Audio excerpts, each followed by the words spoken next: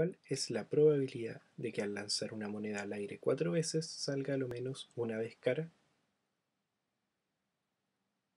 Una manera de abordar este problema es ocupar la propiedad del complemento de las probabilidades.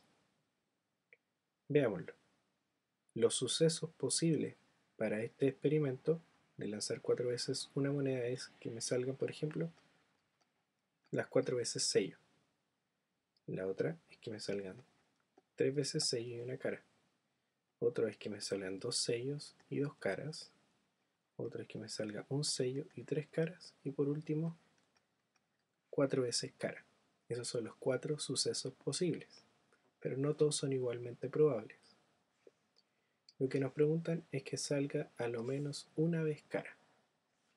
Es decir, son todos estos sucesos, todos estos eventos los que son para nosotros favorables y solamente uno de ellos no es favorable. Todos estos tienen una probabilidad y este de acá tiene otra probabilidad. Sabemos que la probabilidad total, o sea, la suma de las probabilidades tiene que ser 1.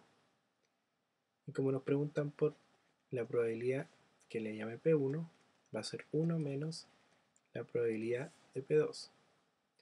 Y esta probabilidad de que salgan 4 veces sello es fácil, ya que esa probabilidad es 1 partido por 2 elevado a el número de veces que lancé la moneda, 4.